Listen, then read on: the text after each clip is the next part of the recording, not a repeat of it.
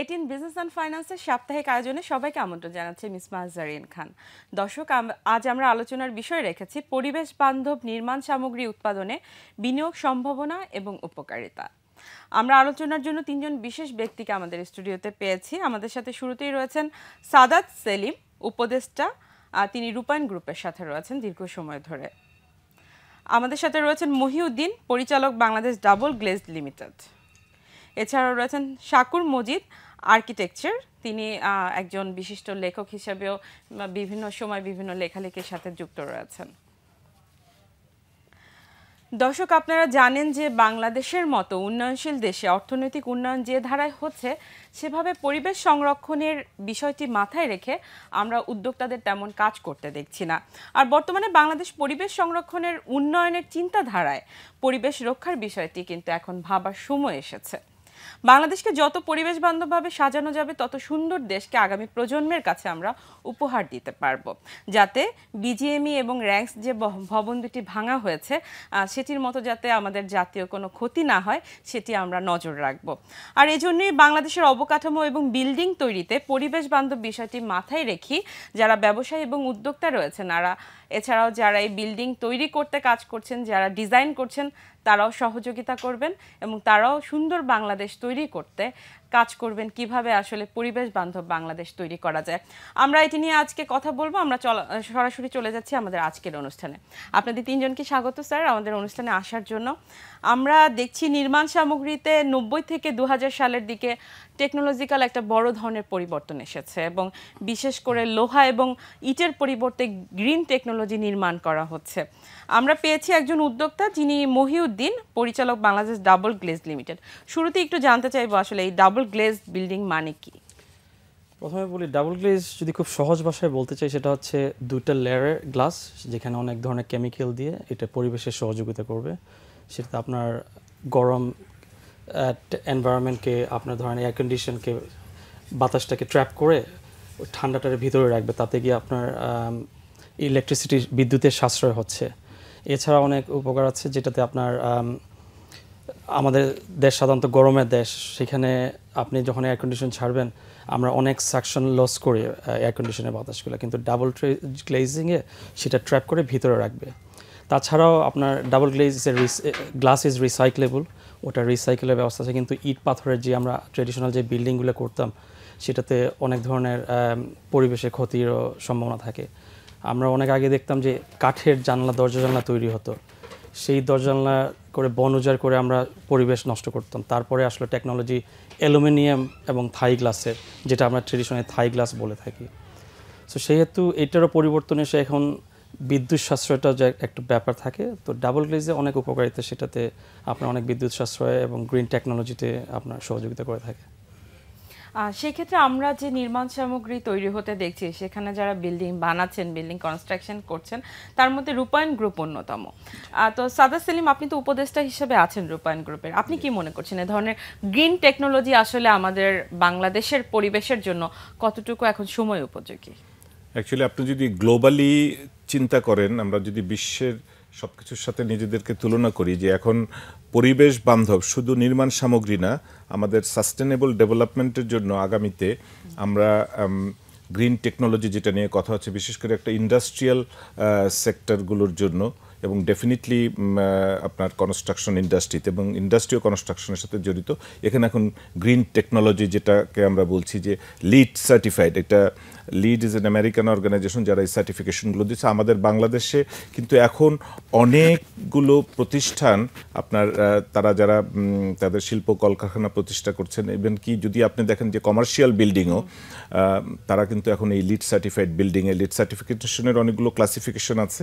তো লিড সার্টিফিকেশনের মূল যেটা উনিও বলছিলেন যে পরিবেশ বান্ধব নির্মাণ সামগ্রী, মানে পৃথিবীতে সাস্টেনেবল ডেভেলপমেন্টের জন্য এখন যে টেকনোলজিগুলো ব্যবহার করা হচ্ছে, যেটার জন্য টেকসই হয়, যাতে অদূর ভবিষ্যতে আপনার বা আমরা যখন লং টার্ম চিন্তা করি আগামী 50 বছর বা 100 বছরে আমরা গ্লোবাল ওয়ার্মিংটাকে কমানোর কথা, আমরা জলবায়ু ক্লাইমেট চেঞ্জ এই ইস্যুগুলোকে মাথায় রেখে এখন যে ম্যাটেরিয়ালগুলো ব্যবহার করা হবে সেগুলোর জন্য পরিবর্তন মানে পরিবেশ বান্ধব হয়। যেমন উনি যেটা বলেন যে রিসাইকেবল হচ্ছে প্রথম কন্ডিশন, যে কোনো জিনিসকে পুনর্ব্যবহার। পেপার আমরা অলরেডি দেখছি যে রিসাইকেল করা শুরু হয়ে গেছে, যাতে আপনি এনার্জি কম খরচ করে আপনি প্রোডাকশন করতে পারেন এবং বিদ্যুৎ বা তাপটা আমরা ঠিকমতো পাই এবং সেটাতে গ্রিন টেকনোলজির যে বিষয়টা বিল্ডিং এর ব্যাপারে যেটা এইচভিএক এর কন্ট্রোলে যেটা বলা হচ্ছে যে আপনি যদি এমন ম্যাটেরিয়াল ইউজ করতে হবে যাতে আপনাকে বিদ্যুৎ সাশ্রয়ী হয়, অর্থাৎ আপনি রুম টেম্পারেচারটাকে সাস্টেন করা, ধরে রাখা, বাইরের যে তাপমাত্রাটা আছে সেটাকে কন্ট্রোল করা।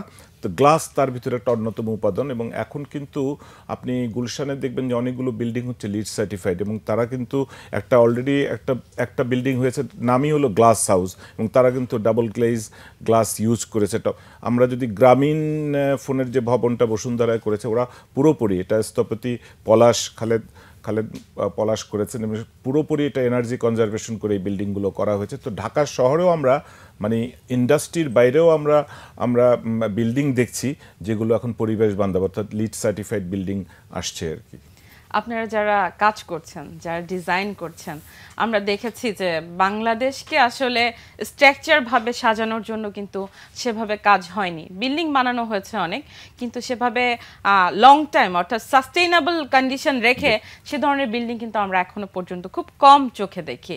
সেখানে আপনারা যারা এই ধরনের ডিজাইনের সাথে যুক্ত আছেন এবং কাঠামোগত কি কি পরিবর্তন আসতে পারে, কতটুকু প্রতিষ্ঠান যদি বিল্ডিং তৈরি করে সেখানে কতটুকু কমপ্লায়েন্স থাকতে পারে, ওভারঅল সবকিছু নিয়ে কিন্তু আপনাদের সবার আগে মাথায় কাজ করে যে আসলে কতটুকু পরিবেশ বান্ধব হবে।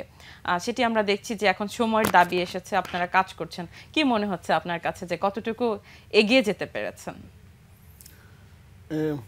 পরিবেশ বান্ধব এই শব্দটার ভালো ব্যাখ্যা করলেই আমরা বুঝতে পারবো যে আমরা কতটুকু পরিবেশ উপযোগী আছি।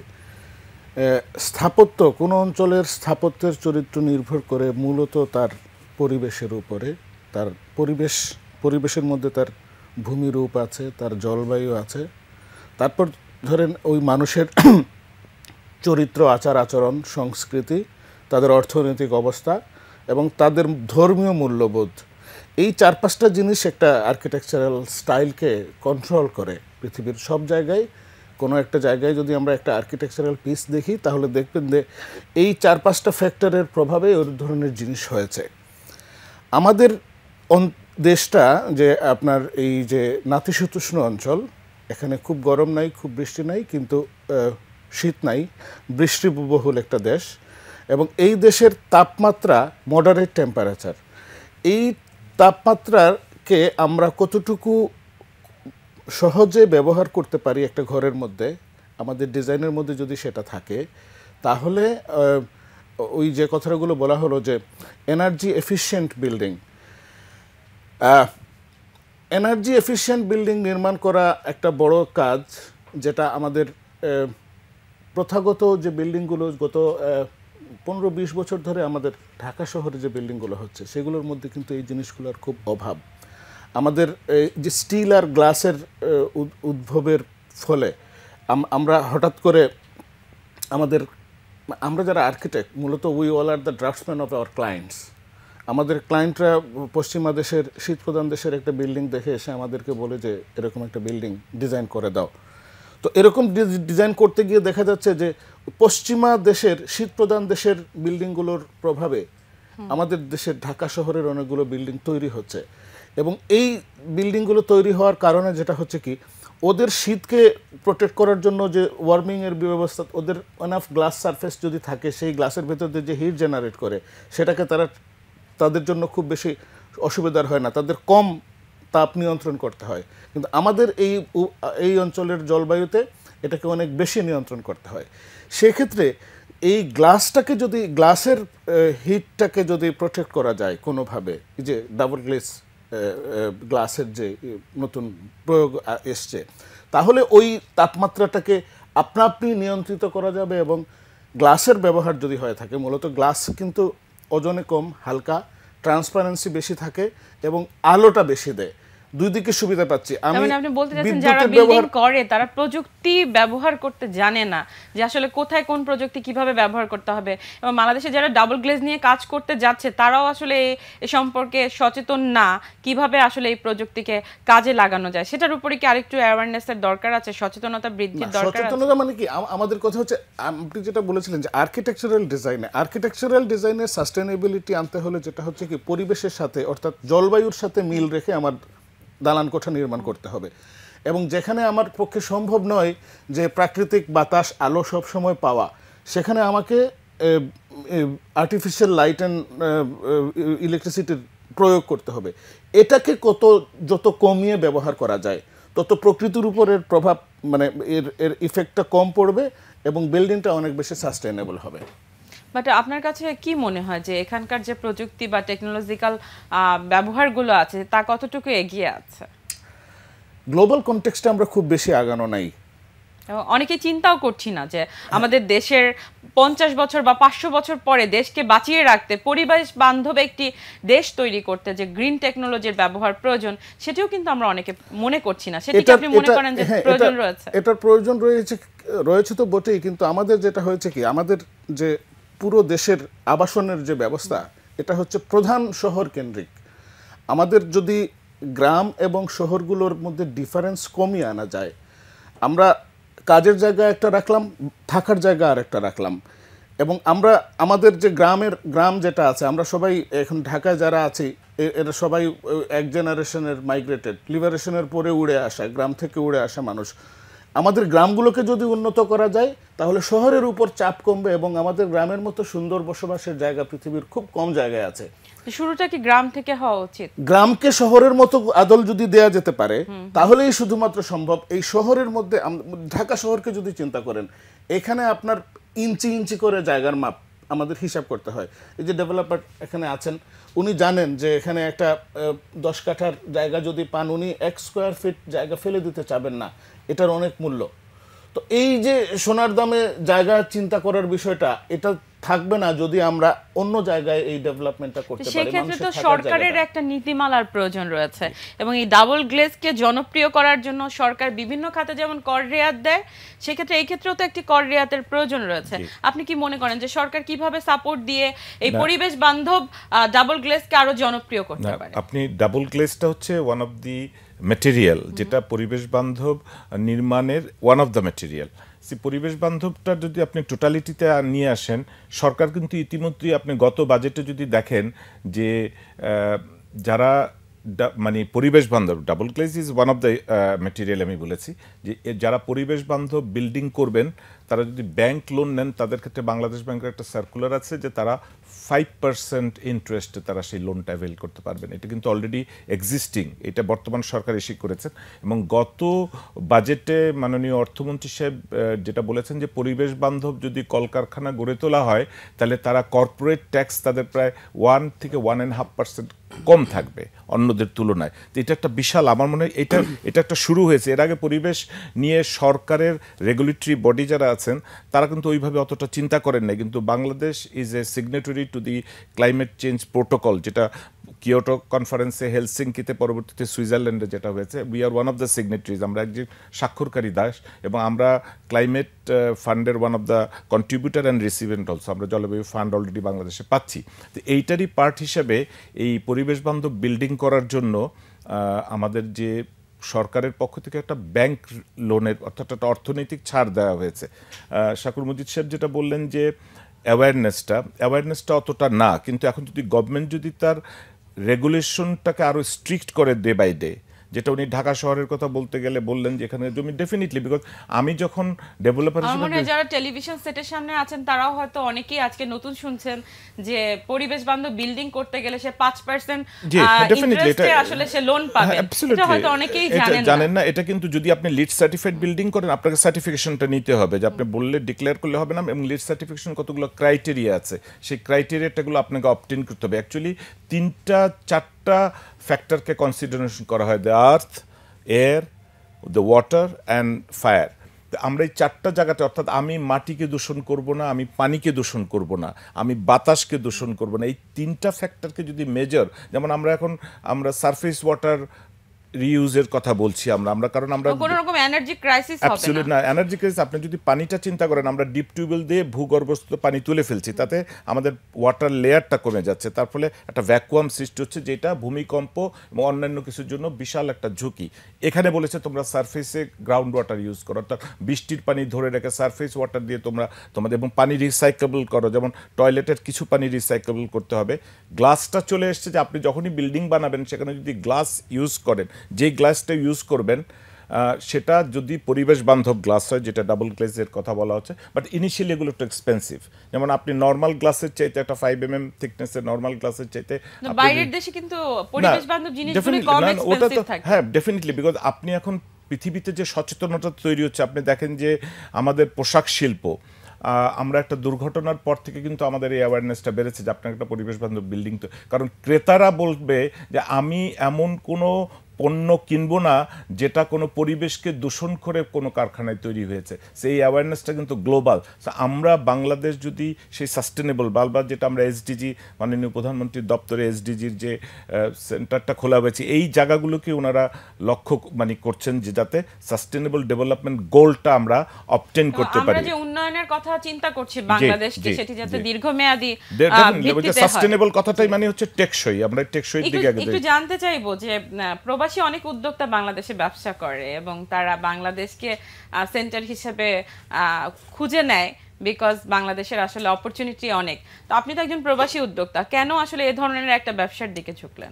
সবচেয়ে বড় কথা, প্রবাসী হলেও আমি একজন বাংলাদেশি, সবসময় দেশের কথা ভাবি, যেটা বিদেশে থাকলে আমাদের দেশের প্রতি একটু ভালোবাসাটা বেশিই থাকে। তো এটা হঠাৎ মাথায় আসলো যে বাংলাদেশ উন্নত বিশ্বে দেখি প্রচুর গ্লাসের বিল্ডিং, সুন্দর দেখতে, অনেক সুন্দর, টেকসই, কিন্তু বাংলাদেশে আসলে সেই ট্রেডিশনাল ইট পাথরের বিল্ডিং হচ্ছে। আর বাংলাদেশ ডেভেলপিং কান্ট্রি, প্রচুর ডেভেলপমেন্ট হচ্ছে, সেটা residential, commercial, all source of building. তো এই জন্য মাথায় আসলো যে এই জিনিসটা যদি বাংলাদেশে ইম্পোজ করি, এটা ধরেন ওয়েস্টার্ন ওয়ার্ল্ডে একটা কমন সাবজেক্ট, এটা কোনো লাক্সারি আইটেম না, এটা নিত্য প্রয়োজনীয় একটা জিনিস। আমার বাড়িতে যদি ডাবল গ্লেজ না থাকে, আমি শীতের দেশ, অলমোস্ট 7-8 মাসই খুবই ঠান্ডা থাকে, অল্প গরম খুব পাওয়া যায় না। তো হঠাৎ মাথায় আসলো, তার 2-1 বন্ধু, ভালো বন্ধু আছে, ওদের সাথে আলাপ করলাম যে কি এই জিনিসটা আমি করতে চাই বাংলাদেশে। তো চিন্তা করলাম এটা বাংলাদেশে কিন্তু এই যে আগের কথাটায় আসি, অ্যাওয়ারনেসটা একটা বিগ ইস্যু। এখন অনেক জায়গায় দেখা যাচ্ছে ট্রিপল গ্লেজিংও হচ্ছে, সেটা তো চিন্তাই করতে পারি না বাংলাদেশে। উন্নত বিশ্বে ওয়েস্টার্ন ওয়ার্ল্ডে বা ইউরোপ আমেরিকাতে দেখা যাচ্ছে যে ট্রিপল গ্লেজ ইউজ করতেছে। সো এটা একটা সময় সাপেক্ষের ব্যাপার, যেটা আমরা বাংলাদেশে এটা ইন্ট্রোডিউস করছি। এখানে উনি যেটা বলেছেন যে price wise the costing issue যেহেতু ইনিশিয়াল বাংলাদেশের নতুন অনেক র মেটেরিয়ালের ব্যাপার স্যাপার আছে, যেটাতে ট্যাক্স ইনভলভ। তো সেটা আমাদের মাননীয় সরকারের প্রতিও আমাদের আকুল আবেদন থাকবে যদি আমাদের ট্যাক্স রিবেটের ব্যাপারে সহযোগিতা পাওয়া যায়।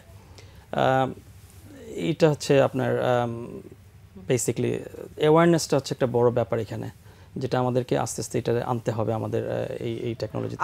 আমরা একটু পরে আমাদের শাকুর মাজিদ আপনার কাছে যাব, আমরা একটু টেলিফোন নিয়ে নেই, তারপর আপনার কাছে ফিরছি।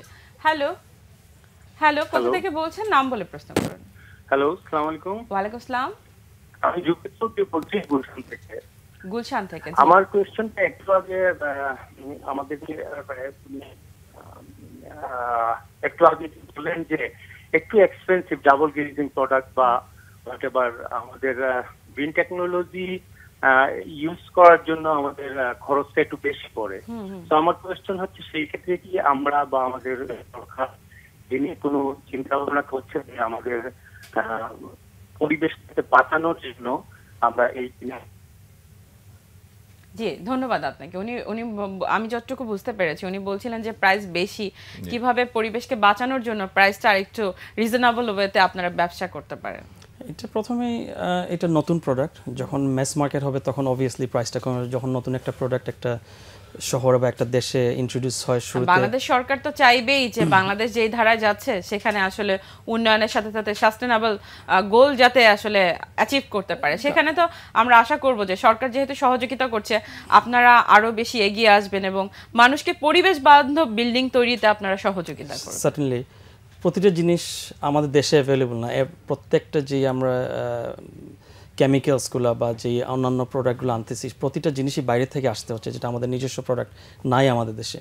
সেহেতু দামটা একটু বেশি পড়ছে এখন, যেহেতু ইম্পোর্ট করতে হচ্ছে, ইম্পোর্ট কস্ট আছে, ট্রানজিট কস্ট আছে, সব কিছু মিলানো। যখন সরাসরি কি বাংলাদেশে তৈরি করছেন না? হ্যাঁ, আমাদের সরাসরি করছি, কিন্তু র মেটেরিয়াল তো আমাদের, আপনাদের ইটা কোথায়? আমাদের ফ্যাক্টরিটা হচ্ছে ঢাকা সিলেট হাইওয়েতে ক্লোজ টু শাস্তাগঞ্জ, আর কর্পোরেট হেড অফিস মহাখালী করেছি। তো এখন আপাতত প্রতিটা র মেটেরিয়াল আমাদেরকে আনতে হচ্ছে ইউরোপ থেকে। এখন আপাতত না, সবসময় ইউরোপ থেকে সবচেয়ে ভালো প্রোডাক্টগুলো আনতেছি, যেহেতু এটা কমন ম্যাটেরিয়াল ওইখানকার জন্য আমরা ডাইরেক্টলি ইম্পোর্ট করতেছি। আমরা আশা করছি সামনে হয়তো প্রাইসটা যখন জনপ্রিয়তা আরো পাবে, তখন হ্যাঁ সেটা কম্পিটিটিভ হয়ে যাবে। আপনি তো একজন লেখকও, আপনার তো সমাজের প্রতি দায়বদ্ধতা অনেক বেশি এবং কাজ করছেন অনেক। তো আমরা দেখছি যে সাস্টেইনেবল ডেভেলপমেন্টের জন্য পরিবেশ বান্ধব সোশ্যাল এবং এথিক্যাল রেসপন্সিবিলিটি কতটুকু দরকার, যদি একটু দর্শকদের জন্য বলতেন। খুবই কঠিন প্রশ্ন। রেসপন্সিবিলিটি কার উপরে? রেসপন্সিবিলিটিটা, এই দায়িত্বটা কে পালন করবে? এই দায়িত্ব যিনি ডিজাইনার তার না, ততটা না, যিনি বিল্ডার তারও না, যিনি এটা বানাচ্ছেন মালিক যিনি, তাকে সচেতন হতে হবে। আসলে আমরা যারা আছি, আমরা আসলে কতগুলো ক্লায়েন্টের হয়ে কাজ করি। আমাদের যারা ক্লায়েন্ট, তাদের সচেতনতা হচ্ছে সবচেয়ে বড় সচেতনতা, যেটাই শুধুমাত্র আমাদের এটা করতে পারে। আর এরকম নানা রকমের অনুষ্ঠান এবং বোঝানো, এগুলা কাজ করতে পারে আসলে টোটালি অ্যাওয়ারনেস ডেভেলপমেন্টের জন্য। এরকম কতগুলো জিনিস আপনারা যারা লিখছেন, তখন যখন ভালো বলবেন এবং জানাবেন মানুষকে, সেটিও তো কাজ করতে পারে। হ্যাঁ, আমরা আশাই করতে পারি আপনি এর উপর একটা বই লিখবেন। না, সেটা হতে পারে, কিন্তু এটা মূলত আমাদের আপামর জনগণের সচেতনতা দিয়ে কিন্তু এটা হবে না। এটা মুষ্টিমেয় কিছু লোক যাদের হাতে অর্থ আছে এবং ক্ষমতা আছে, তাদের জনগণ যদি সচেতন থাকে, তখন তিনি যে বাড়িটি ভাড়া নেবেন, তিনি চিন্তা করবেন সেই বাড়িটি আসলে পরিবেশ বান্ধব কিনা। তখন কিন্তু উনি রূপায়ণের কাছে যাবেন যে ওই ধরনের একটি বিল্ডিং আসলে রূপায়ণ করেছে কিনা। আমি একটু রূপায়ণের কাছে জানতে চাইবো যে রূপায়ণ তো অনেক কাজ করছে, কিন্তু আমরা দেখি যে শুধুমাত্র যারা বিল্ডিং এ থাকবে মালিকদের জন্য বিল্ডিং বানাচ্ছে, কিন্তু সাপোর্টিং স্টাফ যারা, তাদের জন্য কিন্তু কোনো ফ্যাসিলিটি রাখছে না, যার কারণে একটা বিল্ডিং এর পাশে একটা বস্তি তৈরি হচ্ছে এবং পরিবেশটা কিন্তু নষ্ট হচ্ছে এবং আমরা যেই অবস্থানটা দেখি সেটি কিন্তু সেভাবে থাকছে না। সেটি কেন? স্টাফদের কথা মাথায় রেখে, পরিবেশের কথা মাথায় রেখে একটা স্ট্রাকচার ওয়েতে রূপায়ণ কেন কাজ করছে না?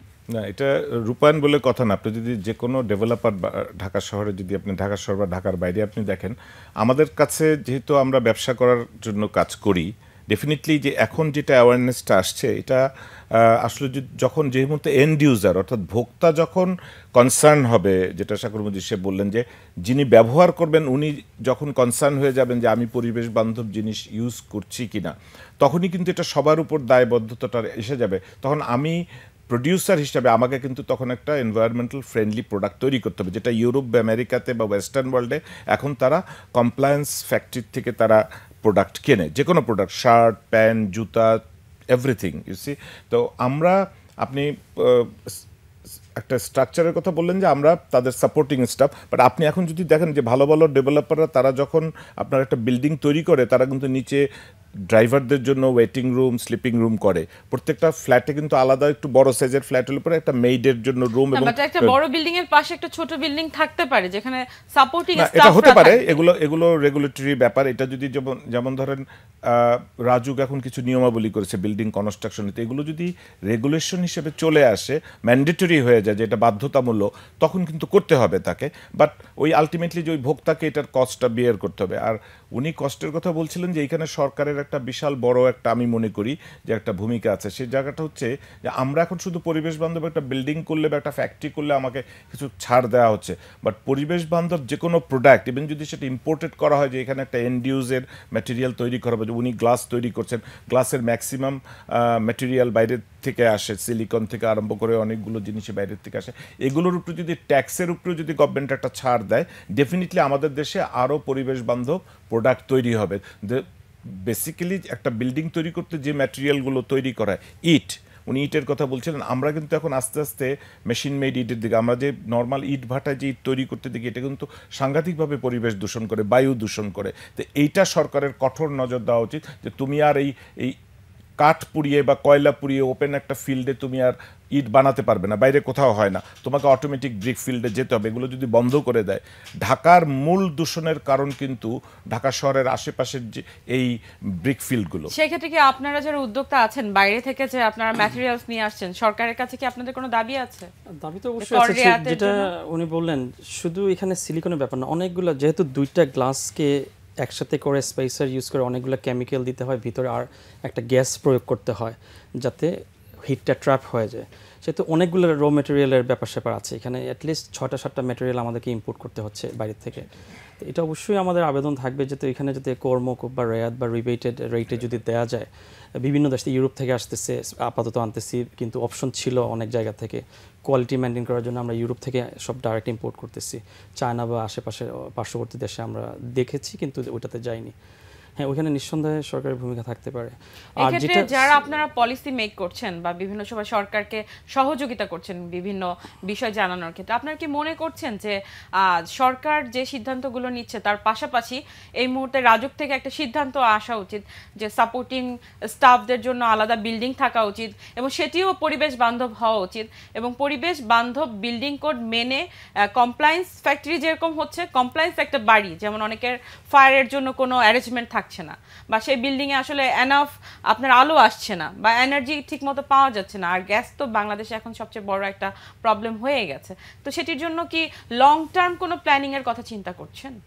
সেটা রাজুকের যে কথাটা বললেন, আমাদের রাজুকের যে নিয়ম এবং নীতিমালা আছে, এই নিয়ম এবং নীতিমালা মেনে দালান কোঠা বানালে এটা প্রত্যেকটা বিল্ডিংই পরিবেশ বান্ধব হওয়ার কথা।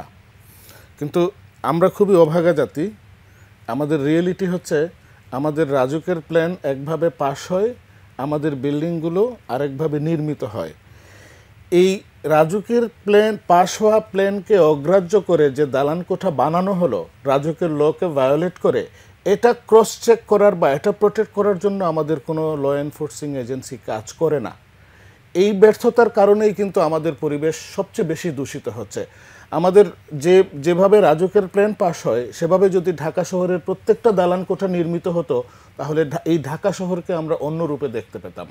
ওই জায়গাটাতে আসলে আমাদের আইন আছে, আমাদের আইনের প্রয়োগ নেই। আইনের ফাঁক ফোকরগুলো তো অনেক বেশি, যার কারণে যারা করছে তারা জানে কিভাবে আইন ফাঁকি দিতে হয়। না, ওই কিছু কিছু জায়গায় ফাঁকি নাই, জাস্ট ভায়োলেশন। আমার বলা আছে যে আমি আমার সীমানা প্রাচীর থেকে আমার বিল্ডিংটা এতটুকু দূরে থাকতেই হবে, এটা আমার রাজুক এইভাবে প্ল্যান পাস করে দিয়েছে। আমার ক্লায়েন্ট বিল্ডিং বানানোর সময় সে আরো 2 ফিট সরিয়ে নিল। এখন রাজুকের লোক এসে তো ওই বিল্ডিংটা ভাঙতে পারছে না, নানা কারণে, মানবিক কারণ, এই কারণ সেই কারণ, তার বিল্ডিং হয়ে গেছে, সে বানাচ্ছে। তার একটা জ্বলন্ত উদাহরণ তো আমরা অনুষ্ঠানের শুরুতেই দিয়েছি, যেমন র্যাঙ্কস এর বিল্ডিংটা, আমাদের বিজিএম এর যে ভবন। না, এটা খুবই ছোট উদাহরণ। এই র্যাঙ্কস বিল্ডিং আর বিজিএম বিল্ডিং খুবই ছোট উদাহরণ। আমাদের 95 ভাগ, আমাদের ঢাকা শহরের 95 ভাগ বিল্ডিংই এইভাবে এই দূষণে দুষ্ট। এবং খোঁজ নিয়ে দেখা যাবে যে এই যারা যে এনফোর্সিং এজেন্সির লোক এটা প্রোটেক্ট করতে যাবে, তার বাড়িটাও হয়তো এইভাবে বানানো। বাট এখন তো সময়ের দাবি, নতুন প্রজন্মকে ভালো বাংলাদেশ, সুন্দর বাংলাদেশ আগামী প্রজন্মের কাছে তুলে দেওয়ার জন্য তো এখন পরিবেশ বান্ধব বাংলাদেশ তৈরি করতে হবে। 2006-07 সালের দিকে এই রাজুকের যে নতুন আইন হয়েছিল ফার দিয়ে, এটা অত্যন্ত চমৎকার একটা আইন ছিল, কিন্তু এই 10 বছরের ব্যবধানে এটার প্রয়োগ দেখেছি যে এই আইনটাকে অনেকভাবে মিসইউজ করা হয়েছে। সেখানে একটা জায়গায় ছিল যে বিল্ডিংয়ের যখন হ্যান্ডওভার করা হবে, যখন ওই বিদ্যুৎ, পানি এবং গ্যাসের সংযোগ দেওয়া হবে, তখন সরকারের একটা লোক এসে চেক করবে যে এই যেভাবে আইন পাশ হয়েছিল সেভাবে বিল্ডিংটা বানানো হয়েছে কিনা। দেখা যায় যে সেইটাও কেউ পরীক্ষা করছে না, এবং ঠিকইভাবে অনিয়মতান্ত্রিকভাবে বানানো, বেশি স্কোয়ার ফিট নিয়ে বানানো বিল্ডিংটা ঠিকই আবার ওই এজেন্সিগুলো পাস দিয়ে দিচ্ছে। সুতরাং এখানে আইনের প্রয়োগ না থাকার কারণে এই দূষিত পরিবেশের মধ্যে দিয়ে মানুষ আমরা বেড়ে উঠছি। আমাদের যতটুকু বাতাস চলাচলের রাস্তা রাখা হয়েছিল ততটুকু বাতাস চলাচলের রাস্তা নাই। যে পরিমাণ সূর্যের আলো আমার ভবনের সরাসরি আসার কথা ছিল, সেই আলোটা প্রোটেক্টেড হচ্ছে। আমরা নিজেরাই তো আমাদের পরিবেশ দূষিত করছি। সেটি তো আমরা জানি, কিন্তু এখন আমরা কিভাবে কাজ করতে পারি? আমাদের ট্রাফিকও কিন্তু আমাদের একটা অবকাঠামো আমরা ঠিকমতো না করতে পারায় আমাদের কিন্তু যার কারণে ট্রাফিক তৈরি হয়েছে। আমাদের আপনি যেটি বললেন যে রাজুকের নিয়ম আছে কিন্তু না মেনে বিল্ডিং বানানো হচ্ছে, যার কারণে রাস্তা সরু হয়ে যাচ্ছে, যার কারণে গাড়ি যেতে পারছে না এবং ট্রাফিকটা তৈরি হয়েছে। একদিনে কিন্তু বাংলাদেশে এভাবে হয়নি। একটাই মূল যেটা মনে হয়েছে ঢাকা শহরের জন্য, সেটা হচ্ছে ঢাকা শহরের জনসংখ্যা 25% কমলে, মিনিমাম 25% তো ঘাট ধরে বের করা যাবে না। ঢাকা শহরের আশেপাশে এমন কোনো লুক্রেটিভ ব্যবস্থা তৈরি করে দিতে হবে যাতে ঢাকা শহরের মানুষগুলো উন্নত বসবাসের জন্য অন্য জায়গায় চলে যায় এবং গ্রামের বা অন্য দেশ অঞ্চলের মানুষগুলো নানা কারণে ঢাকায় না আসে, তাদের নিজস্ব শহরে এই কাজগুলো পায়। ঢাকা শহরের মূল সমস্যা হচ্ছে ঢাকা শহরের জনসংখ্যা। এই অতি জনবহুল দেশের শহরের জন্য এই ট্রাফিক, আবাসন, চলাচল সবগুলোর সমস্যা সবসময় থাকবে। না এইটা উনি সাংঘাতিক একটা বড় কথা বলেছেন। ইনফ্যাক্ট আমি ব্যক্তিগতভাবে গত 10 বছর ধরে এই প্রিচিংটা করছি এবং আমার লেখা বিভিন্ন জায়গায় এসছে। আমি বলেছি ঢাকাকে ঢাকার বাইরে নিয়ে যেতে হবে, take Dhaka out of Dhaka. উনি বিলেতে থাকেন, লন্ডন শহর থেকে 150-200 কিলোমিটার দূরের থেকে লোক, সাবার বলে তারা, ওখান থেকে লন্ডনে এসে কাজ করে আবার চলে যায়। কারণ একটা মূল শহরের উপর যখন জনসংখ্যার চাপটা বেড়ে যায়, কাজের জন্য, চিকিৎসার জন্য, পড়াশোনার জন্য মানুষ মাইগ্রেট করে ঢাকার দিকে, অর্থাৎ এইখানেই পাওয়া যায়। কিন্তু এইটা এখন পর্যন্ত কোনো ব্যবস্থা নেওয়া হয়নি যে ঢাকার চারিপাশে উপশহরগুলো। দেশের সবকিছু করার দায় কি সরকারের? আপনারা যারা বেসরকারি উদ্যোক্তা আছেন আপনাদের কি কোনো দায় নাই? না, ডেফিনেটলি আপনি খুব ভাইটাল একটা কথা। আমি করতে পারবো, কিন্তু আমাকে করার জন্য যে ইনফ্রাস্ট্রাকচারটা করে দিতে হবে সেটা সরকারের দায়িত্ব। যেমন আপনি দেখেন পূর্বাচল একটা শহর হচ্ছে এখন, কিন্তু পূর্বাচলের সরকার, আমি এখানে একটু সরকারের সমালোচনা করি যে ওনারা 25,000 ফ্ল্যাট করবেন। পৃথিবীর কোনো দেশের সরকার নিজে ডেভেলপারের ভূমিকা রাজুক করছে। রাজুক উত্তরা 3rd ফেজে সরকারি। রাজুকের উচিত শুধু রেগুলেটরি ভূমিকাটা নেওয়া। আপনি কলকাতায় যদি যান, পশ্চিমবঙ্গের এয়ারপোর্ট থেকে বেরোলে নিউ টাউন একটা টাউনশিপ করেছে, ওখানে সরকার জমি অধিগ্রহণ করেছে, ইনফ্রাস্ট্রাকচার ডেভেলপ করেছে, রাস্তাঘাট দিয়ে জমিগুলোকে ব্লক করে, ভাগ করে, বিডিং করে প্রাইভেট সেক্টরে দিয়ে দিয়েছে। ডেভেলপার প্রাইভেট সেক্টর করবে। তো আমাদেরকে যদি সেই ফ্যাসিলিটার হিসাবে সরকারের ভূমিকাটা আছে, করব, আমরা বিনিয়োগ করব। ঢাকার যেটা ডেভেলপমেন্ট দেখেন আজকে, পরিবেশ বান্ধব হোক অথবা অপরিবেশ বান্ধব হোক, এই ডেভেলপমেন্টটা কিন্তু প্রাইভেট সেক্টরই করেছে, যার ফলে ঢাকায় আজকে আমরা অ্যাকোমোডেশন দিতে পারছি। মধ্যবিত্তের জন্য এখন অ্যাকোমোডেশন হচ্ছে, বাট ঢাকার আশেপাশে অন্তত 5টা জোন ভাগ করে আমার মতে ওখানে হাউজিংটাকে নিয়ে যাও, এবং ঢাকার মানুষকে ঢাকার বাইরে যাতে, এবং ওখানে ট্রাফিক সিস্টেম, কমিউনিকেশন সিস্টেম, রাস্তাঘাট এবং আইন শৃঙ্খলাটা এত ভালো থাকবে। আমরা কিন্তু দেখছি সেই কাজ কিন্তু শুরু হয়েছে অলরেডি। মেট্রো রেলের কথা চলছে, আপনাদের রূপায়ণ সিটি আমরা মেট্রো রেলের পাশাপাশি না, মেট্রো রেলটা অনেকটা ঢাকার ভিতরেই, বাট যদি যেটা র্যাপিড ট্রানজিট, যেটা ট্রান্সপোর্টেশন সিস্টেম যেটা এই সরকার করছেন, যেটা গাজীপুর থেকে শুরু হবে, এটা একটা বিশাল বড় উদ্যোগ আমি মনে করি। এটা আমার মনে হয় বুড়িগঙ্গার ওই সাইডটা তো মাওয়া যেহেতু সেতু হয়ে যাচ্ছে পদ্মা, আমার মনে হয় যে ওদিকেও শহরটাকে নিয়ে যেতে হবে আস্তে আস্তে। আমরা অনুষ্ঠান শেষ করার আগে একটু জানতে চাইবো যে আপনার মতো যারা উদ্যোক্তারা পরিবেশ বান্ধব নির্মাণ সামগ্রী নিয়ে কাজ করতে চাচ্ছে এবং বাংলাদেশকে একটি সুন্দর পরিবেশের মাধ্যমে নতুন প্রজন্মের কাছে তুলে ধরতে চাচ্ছে, তাদের জন্য আপনার কি বলার আছে? প্রথমে একটা কথা বলতে হয় আপনাদের দুজনের কথার উপরে, চেঞ্জ বিগিন উইথ মি, একটা ইংলিশে কথা আছে। শুধু সরকার দিয়ে তো সব কিছু হবে না, ওনাদের জব করছেন, আমাদেরও দায়িত্ব আছে সেটাতে। তো আমি আমার ঘরের থেকে প্রথমে ঠিক করতে হবে, আমাকে পরিবর্তন করতে হবে। আমি বাইরে গেলাম, একটা চকলেট খেলাম, কাগজটা রাস্তায় ফেলে দিলাম, আমি একটা কিছু কিনে খেলাম, ফেলে দিলাম। এটা তো সরকারের কোনো দোষ না যে পরিবেশটা নষ্ট হচ্ছে, এখানে ময়লা জমতেছে, নোংরা হচ্ছে। সো এই জিনিসটা একটা স্লোগান উঠাতে হবে এবং সবার কাছে এই দাবি থাকবে, চেঞ্জ বিগিন উইথ মি, আমাকে পরিবর্তন করে আমার আশপাশ পরিবর্তন করতে হবে, তখনই দেশটা উন্নত হবে। এই যে আমাদের ঢাকা শহর, আপনি টেম্পারেচার কথা বললেন, যে কোনো শহর ভিত্তিকের 1-2 ডিগ্রি টেম্পারেচার বেশি থাকে, সেটা কারণ হচ্ছে গাড়ি। আমাদের এই অঞ্চলে হচ্ছে এয়ার কন্ডিশন একটা বিগ ইস্যু। আপনি সব জায়গায় এত এয়ার কন্ডিশন চলতেছে, এটা একটা টেম্পারেচার হ্রাস করতেছে। তো অন্যান্য দেশে গেলে দেখা যায় বা ইউরোপ অঞ্চলে গেলে দেখা যায় 1 বা 2 ডিগ্রির পার্থক্য হয়, কিন্তু আপনি 30-40 মাইল সারাউন্ডিং ঢাকার আউটস্কার্টে যান, আপনি দেখবেন অ্যাটলিস্ট 4-5 ডিগ্রিজ টেম্পারেচার ভ্যারি করে। ঢাকা শহরে গরমটা বেশি হয়, প্রচুর বিল্ডিংয়ে প্রচুর এয়ার কন্ডিশন চলছে সেহেতু। সো আমরা একদম শেষের দিকে আমরা একটু জানতে চাইবো যে যেই বিষয়টি নিয়ে আমরা এতক্ষণ আলোচনা করলাম, সরকার তো সহযোগিতা করছি, এর পাশে আর কি করণীয় আছে? আসলে আমাদের প্রত্যেককে নিজেদের সচেতন হতে হবে। আমাদের সরকারের যেমন আমাদের উপর নিয়ন্ত্রণ নাই, আমাদের মানুষগুলোরও কোনো সরকারের উপর। জি, এটা আমার থেকে জানতে চাচ্ছে। হ্যাঁ, এটা উনি যে অ্যাওয়ারনেসটা যদি আমাদের সমস্ত সমস্ত জনগোষ্ঠী যদি এই অ্যাওয়ারনেসে অংশগ্রহণ করে, কারণ একটা সরকারের পক্ষে এটা এককভাবে সম্ভব না, এখানে মানুষকে পার্টিসিপেট করতে হবে, প্রত্যেকটা মানুষকে সচেতন হতে হবে, পরিবেশ বান্ধব হতে হবে। তার এটা আমার মনে হয় যে মাস এডুকেশন সিস্টেমেও পরিবেশটাকে ঢোকানো উচিত, যাতে বাচ্চারা ছোটবেলা থেকেই পরিবেশ সচেতন আমরা হয়। আশা করছি যেহেতু বাংলাদেশটা আমাদের সবার, এই বাংলাদেশকে ঢেলে সাজাতে আমাদের সবারই এগিয়ে আসতে হবে। সেখানে হয়তো সরকার সহযোগিতা করতে পারে, কিন্তু আসলে দায়িত্বটা কিন্তু সবারই থেকে যায়।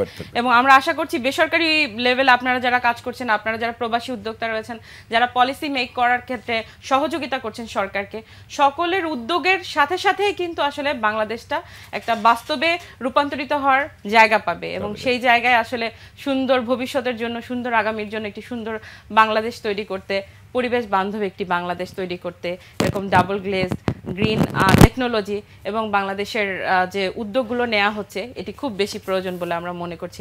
আমরাও আশা করছি যে বাংলাদেশে একদিন হয়তো পরিবেশ বান্ধব যে টেকনোলজি নিয়ে আপনারা কাজ শুরু করছেন সেটি সবার ঘরে ঘরে থাকবে, এবং সবাই আসলে সেই বিষয়টি মাথায় রেখে তাদের বিল্ডিং কনস্ট্রাকশনে কাজ করবেন, এবং যারা বাড়ি বা ফ্ল্যাট কিনবেন তারাও এই বিষয়টি মাথায় রাখবেন। আপনাদের তিনজনকে অসংখ্য ধন্যবাদ আমাদেরকে সময় দেওয়ার জন্য। দর্শক, শেষ করছি আজকের ATN বিজনেস অ্যান্ড ফাইন্যান্স। আগামী সপ্তাহে দেখা হবে হয়তো নতুন কোনো বিষয় নিয়ে। শেষ করছি আমি ইসমাত জারিন খান।